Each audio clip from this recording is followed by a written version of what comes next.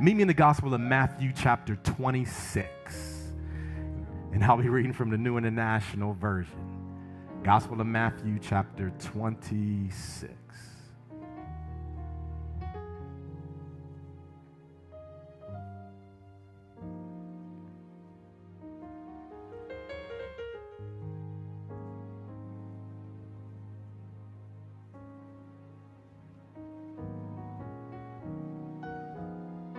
And we'll be reading from verse 36.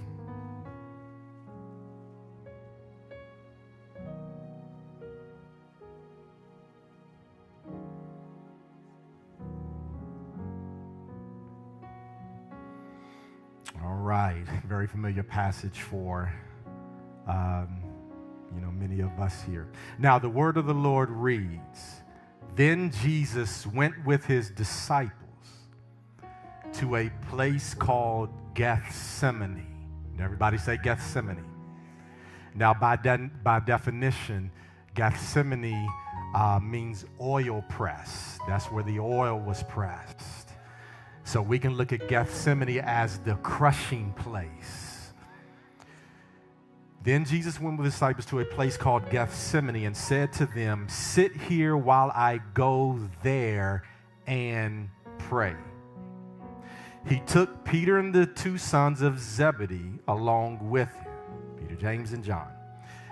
And he began to be sorrowful and troubled.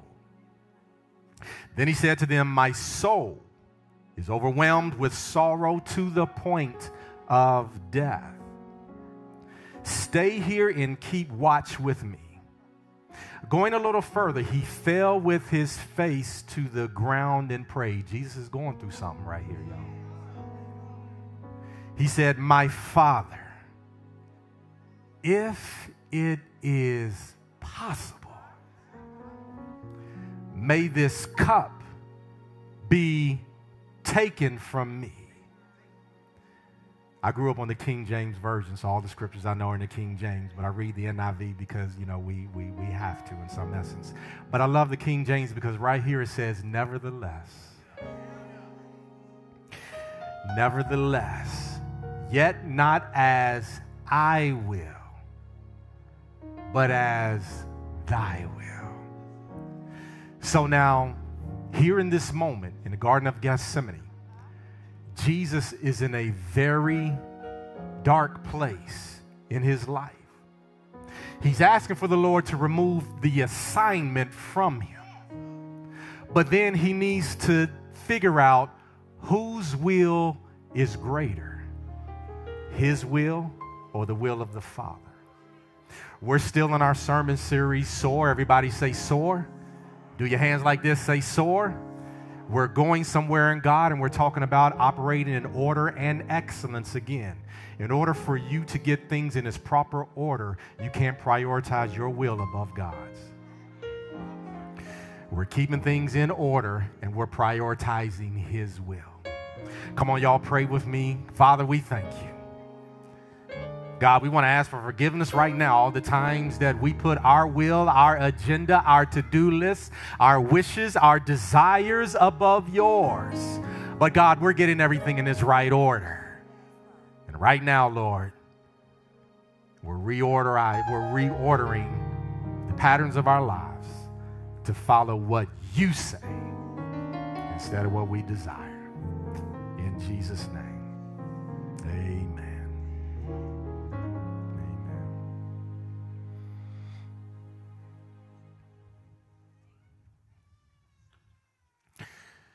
So in a couple weeks, I'll have my yearly physical. I'm saying yearly physical because that's what they call it. But for me, this is my physical of the decade, meaning I haven't had one in a long time. So let me speak to every man here in the house. And woman and child, but let me hit our men right now because we don't go and see the doctors that often. Let's make sure we get on the doctor's calendar so we can get some checks. but as I digress. So I'm going to the doctor, and I already know what they're going to do. They're going to take all my vital signs. They're going to check my heart rate, draw some blood, maybe check some things internally to my body, however they do, what they do. But I already know that when I go see the doctor, when I sit up on that cold table with that white sheet, that after I answer all of their questions, I know that I'm not going to grab the stethoscope from the doctor, listen to my own heart. I know I'm not going to take the syringe from the doctor and stick it in my own vein and take my own blood. And the reason why I'm not going to do that is because I'm going to allow the medical professionals to do their job just as they're supposed to do. If you go and get an oil change, you go to the mechanic to get an oil change. After you deliver your car to them, give them the keys. You don't drive your car up on the ramp yourself. Crawl underneath the car and change your own oil. And the reason why you don't do that is because you allow the mechanic to do their job just like they're supposed to do. All my ladies here in the house, I would imagine, because I've never been, whatever y'all do when you spend 12 hours at the beauty salon, I don't know. But I would imagine when you get there and you tell the beautician exactly what you want to do to your hair, how long or short you want it to be, how you want it curled or styled, I don't imagine, unless you all tell me differently, that you dip your head in the sink yourself. I don't think that you put conditioner in your own head. I don't think you put grease on your own fingers and create your own finger waves in your own hair. I don't think that you do that because I would imagine you allow the beautician to do her job just like she's supposed to do. Whenever I go to a restaurant and I look at the menu and I decide whatever I want to eat, after I make the order, I don't go into the back and cook the food for myself because I allowed the chef to do his job just like he's supposed to do. I got a question for you. How come we'll allow everybody to do their job but God? Because when it comes to our faith, when it comes to our finances, when it comes to our family, for some reason, we all have the tendency to refuse to let God be God. I didn't tell y'all that's the title of the sermon here this morning, to let God be God. Because our problem is that we get in God's way for what God is trying to do in our lives. And let me enlighten everybody here. I don't need to wait to the end of the sermon to say, you and I will be a lot better in life if we just surrender our will to the will of the Father. Because God is not going to entertain an arm wrestling contest with us. He's not going to fight us for our will. He's not going to struggle with us over his agenda. We have to make a decision whether we're going to submit and surrender to God or not. But I'm sure there's some saints that have lived long enough that you can testify that as long as you were holding on to what you wanted and you desired, the debt continued to accumulate. The health issues continue to come up. Your money continued to get funny. And everything in your life was chaos. And the reason is because your life was out of order because you would not let God be God. Everybody say, let God be God. No, say it like you mean it. Say, let God be God. Because so much in our lives would come together if we could just let God be God and we could be a believer. If your only job was just to trust God, you would see how God could work when you take yourself out the way. Let's talk briefly about the will of the Lord, because we see throughout the Bible, they don't call them these terms, but in concepts, I'm going to give them to you. There are three primary wills that we see in the Bible.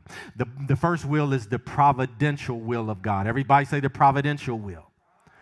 This is the will of God that's based off of his providence. This means that God has already decided what was going to happen.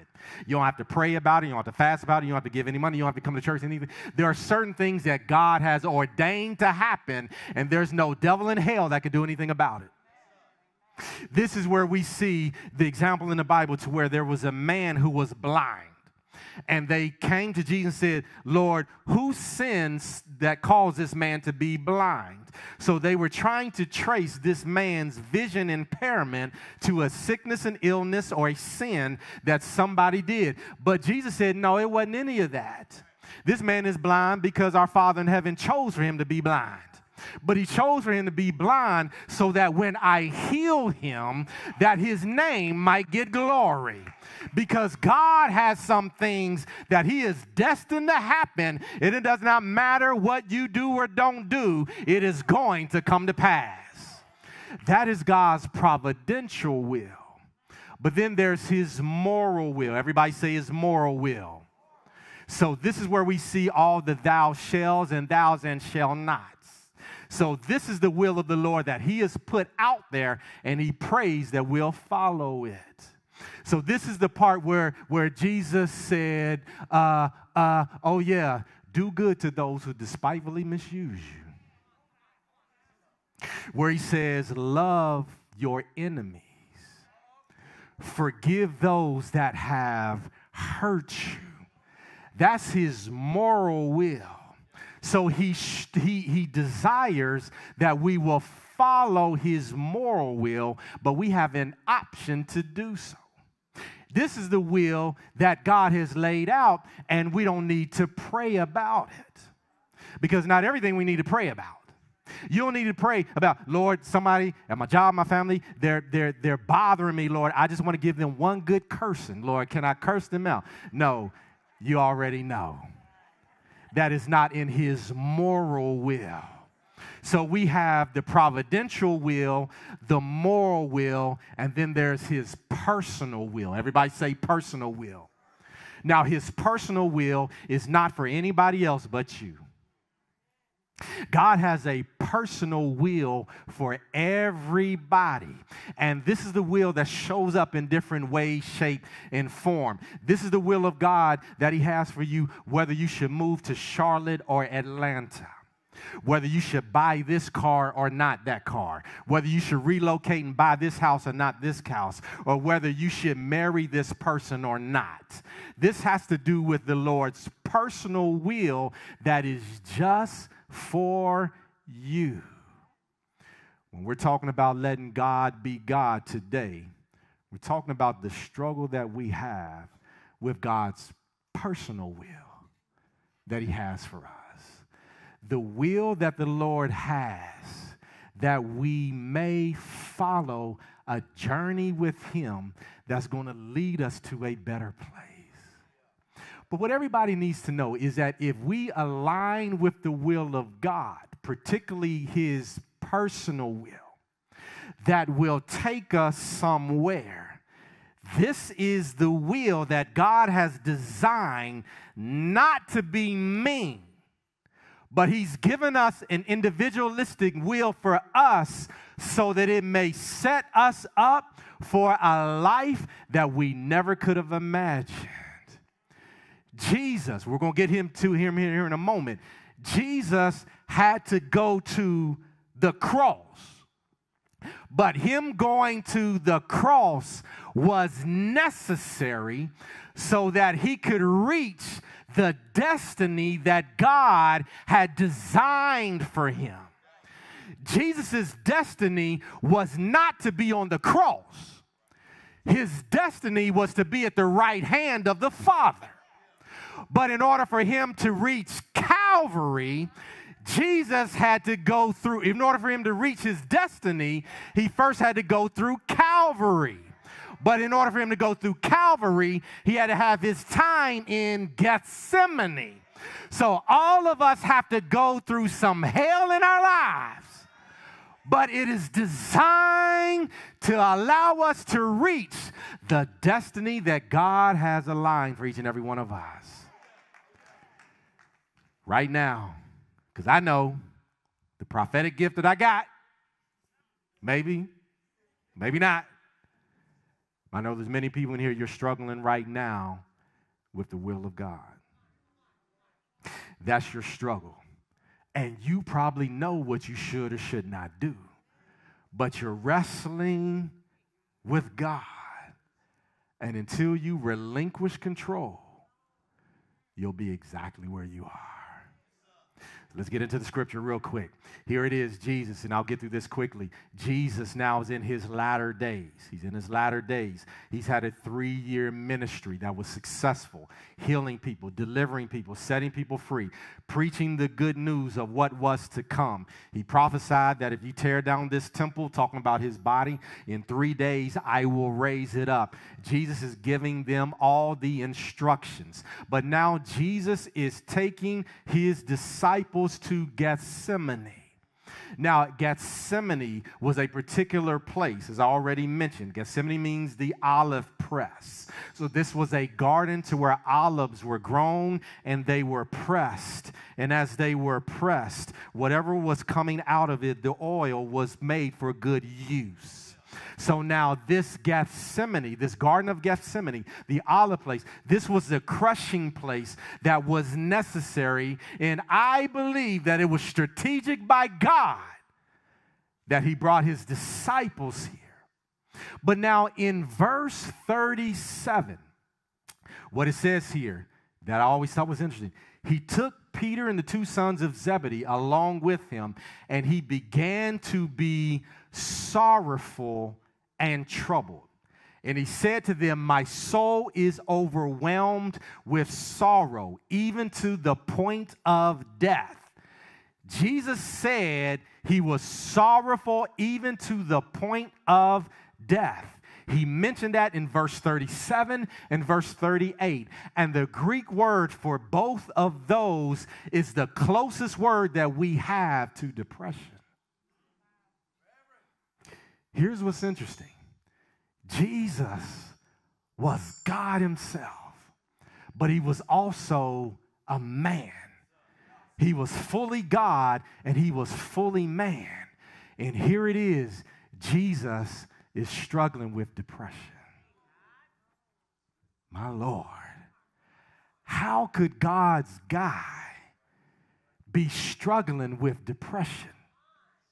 Because if anybody should be strong enough to carry the weight of their assignment, it should be Jesus. But here it is, Jesus is struggling with depression. My Lord, because what that tells me, if the weight of the assignment and the weight of life got too heavy for Jesus and caused him to be sad, don't let anybody criticize you because you're struggling with your own sadness in your own life. Come on, I'm talking to somebody here this morning. Because now what this shows is life gets heavy for everybody. And if life got heavy for Jesus, life can get heavy for you too. We don't talk about mental health in the black church because we all have this Superman and Superwoman syndrome to where we think that we got all the muscle, we got all the mind, we have everything needed. I got this. No, I'm good. I know what I need to do. But in the black church, we need to start talking about the fact that about 60% of us wake up every morning sad. That many of us go to bed scared that a lot of us are fearful of something that may or may not happen tomorrow. So I want to encourage everybody here, if you're struggling with some sadness in your life, you're not weird, you're not strange, there's nothing wrong with you, you're not broken, you're just dealing with the heaviness of life. And I pray that there's about 20 people in the house. No, let's lift that up to about 50 people that's not ashamed to say, yeah, God, I got some struggles in my mind.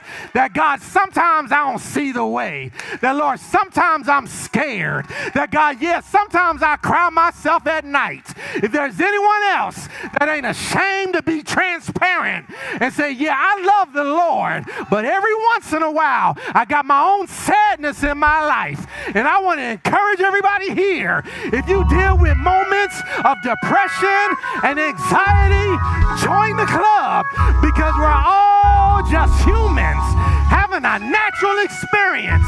And if Jesus can have a bad day, guess what? You can have one too.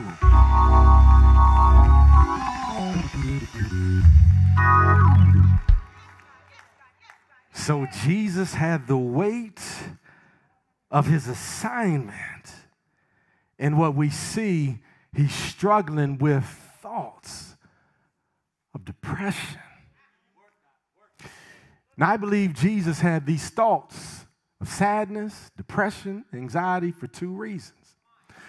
The first reason is his assignment required him to take on the sins of the entire world.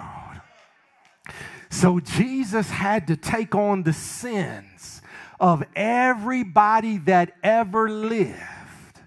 Everybody that lives in New York, everybody that lives in Africa, everybody that lives in Charlotte, everybody that lives in Oklahoma. Jesus had to take on the sins of everybody. And I know that's heavy, because if he had to just take on my sins alone, now that's enough to weigh you down. If he had to deal with my stuff, that's enough to make somebody anxious.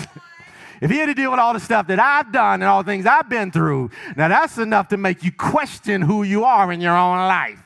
So if you multiply my life with all the people that have ever lived, it has placed Jesus in a depressive state. The second reason is because he had to take on our sin. But now, because he had to take on our sin, the Bible says that it is sin that separates us from God. Jesus had been with God from the beginning. In John 1, it says, in the beginning was the Word was with God, and the Word was God. So Jesus was there from the beginning. But now he had to take on all of our sins, all the things that we said and done, all the times that we were ugly, nasty, all the time that we cheated and stole, and all the times we were slept in the wrong beds and said the wrong things and went to wrong places, did things that we should not have done, gone places we shouldn't have. He had to take on all of that. And he knew when he took it on that the presence of God would be gone. Hence is why Jesus said on the cross, my God, why hast thou forsaken me? Because he knew that him becoming sin meant the presence of God would be gone. So now here Jesus is in the Garden of Gethsemane, and he's struggling with his own form of depression. And now what we see as they were going to the garden, Jesus started out with 12 disciples. Now, he knew he was going to have an encounter with God, but he started out with 12 disciples. But now he's down to 11 because one of them already betrayed him. So now he took 11. And so as they got from the Mount of Olives to the garden, that 11 went down to 8. Then when it went down to 8, he told Peter, James, and John, you all go with me as I pray. So it started at 12, went down to 11, went down to 8, and now is down to 3. But then when it was 3, Jesus went what Luke says, a stone's throw away. to pray. And when he got done praying, the 3 that he brought, he found out that they was asleep. Isn't it interesting how you can start with about 12 people on your team, but the closer that you get to God, you'll start to see people that'll fall away. Because not everybody is built for your assignment. So I want to encourage everybody here. There are some places in God that you have to walk alone. A couple weeks ago, my son Anderson, he was having knee surgery. And so when he was having knee surgery, we checked him in at the front. And so here I was walking with him in the front. So I waited with him in the waiting room. So when they called our number, we went back to the prep room. So we got him prepped up. And then we took him to another place. And so here I am with him the entire time as he's getting ready for surgery. But then they put him on the bed and they strapped him up. And so as they're walking him back, I'm going alongside his side, and there's a big sign that says surgery. And so as it said surgery, I knew that I couldn't go back there with him, because where he was going, he had to go by himself. My God, my God. Let me encourage somebody here. Don't be scared to walk alone, because some things that God is trying to get through to you, you are the only one that is built for the assignment. That you are the only one that have the faith to get you through. That yes, I know we want company around, but the closer we get to God, we may see that the company that started with us won't end with us. But glory be to God, because God will meet you in Gethsemane. Even if they didn't go with you, God will already meet you there. Is there anybody else that can remember a time to where you had to go alone? And yes, you felt alone, but God met you right in the moment when you were by yourself. To God be the glory. I thank God for those moments now, because I don't need a crowd around me. I don't need a big team around me. I don't need all the people surrounding me. Why? Because I'm good with God. As long as I got God ahead of me, it doesn't matter who's with me. So don't be mad anymore from the people that dropped off from your life. God allowed them to, because the assignment is not for them, but the assignment is for you. To God be the glory. I thank God right now for my own life, because I've seen people fall away, but as I've gotten closer to God, God said they weren't meant to be there to begin with. There are some places you have to go by yourself. And the team that you started with may not be the team that you end with. But bless God anyway, because God will meet you in your crushing place.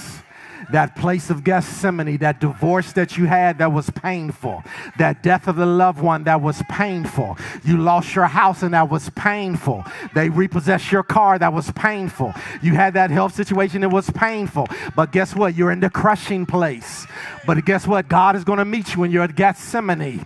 And as he meets you, y'all ain't getting this church. As God is meeting you in your Gethsemane, don't be afraid to walk alone, because at the end of the day, all you need is you and God. And that's enough to make it happen.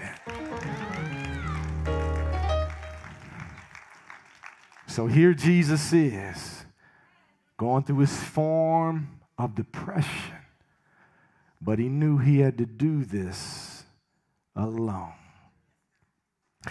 But now Jesus came to a point to where, as the weight of the assignment was too heavy for him, he articulated from his mouth in verse 37, he said, 38, he said, my soul is overwhelmed with sorrow to the point of death.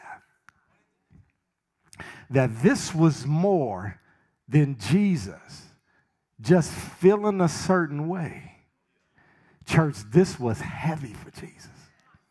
And so now he says, overwhelmed with sorrow to the point of death.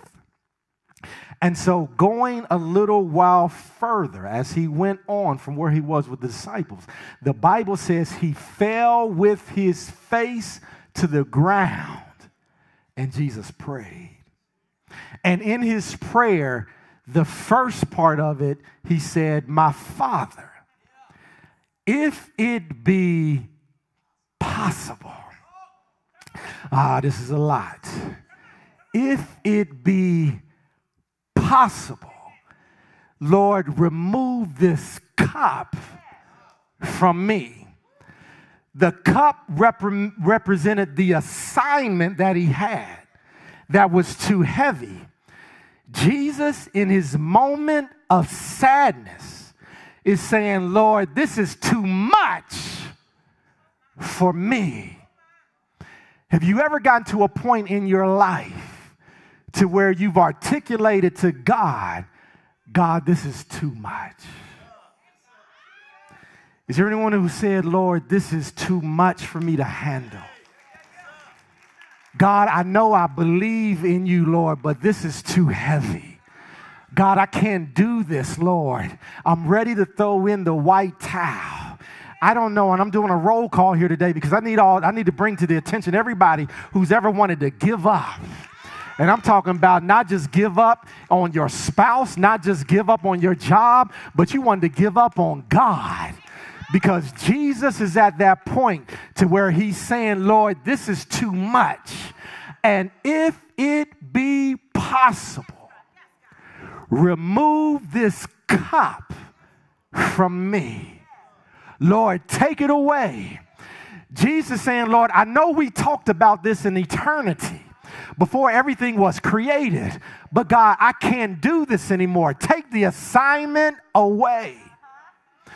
But then something stirred up in Jesus to where he said, I know I said what I said, but nevertheless, not my will, but thy will be done. Glory be to God. Nevertheless, not my will, but thy will be done. Let me give y'all a quick story real quick. I heard a story one time about some guys that went to a lake that were swimming. And so one of them was an expert swimming. 3 of them were average or okay swimmers. And the fourth one was like me, couldn't swim at all. So we had a very good swimmer, an average swimmers, and one that was not good at all, a poor swimmer. So they were at the lake on the boat, and the poor swimmer hopped in the water for only God knows why, and started to drown. And as he's drowning, he's trying to save himself, but he's swimming and he's swinging. And so everybody, the average swimmers, they're looking at the expert swimming and saying, are you going to do anything about this? And so he's looking at them and shaking his head and says, no. But then the one that is in the water drowning, when he stops fighting and begins to go under, then the expert swimmer hops in and saves him. When they got back to the shore, they asked him, they said, he could have died. Why did you not save him earlier? He said, I couldn't save him until he surrendered. Because if I'd have hopped in while he was fighting, we both would have died. But to God be the glory. When you get to a point of surrendering and stop fighting God, then God can take over. To God be the glory.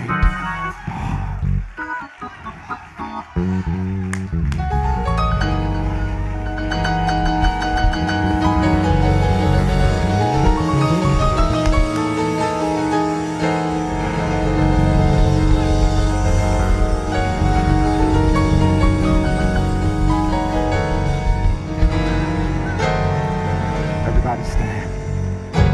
Everybody stand.